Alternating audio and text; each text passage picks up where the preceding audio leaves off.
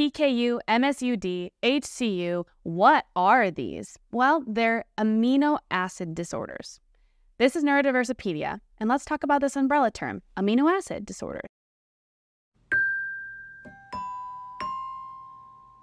Amino acid disorders is an umbrella term. It describes a disorder where the body can't break down the amino acids appropriately. Before we can really get into what this disorder does, though, we got to talk about what amino acids actually are.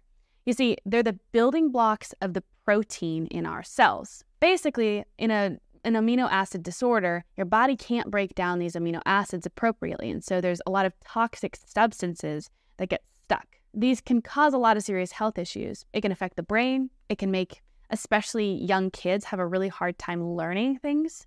It can even lead to death. So how are amino acid disorders diagnosed? It's a simple blood test. It'll return and give doctors the levels of amino acids within the blood, which says whether or not your body's breaking them down appropriately. So what are the treatments? Well, it depends on how severe or what type of amino acid disorder your kid might have. The symptoms of amino acid disorders can look like developmental delays. It can look like breathing problems.